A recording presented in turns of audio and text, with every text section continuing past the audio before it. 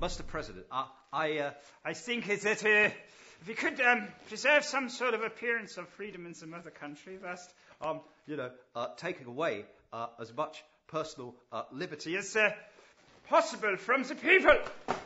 Go on, Doc. I want to hear all about this. Yeah, well, we could take away their right to protest anywhere near the government. Say, about a kilometre. That would be good, yeah? But how are you going to do that? Well, blame terrorism. They always believe that one. Hey, good plan, Stan. I like that one. That works here, too. Go on.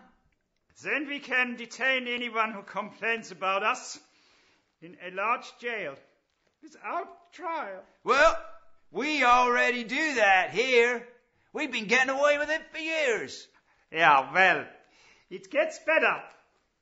Then we can agree to extradite anyone to your American colony. And then we can put them in the camp, yeah? You think your folks back home would let us torture them? We love a bit of torture here. Yes!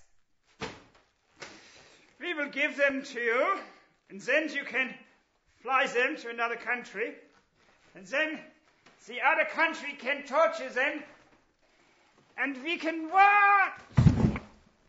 It's perfect. Very clever, Doc. And your reputation stays safe, too.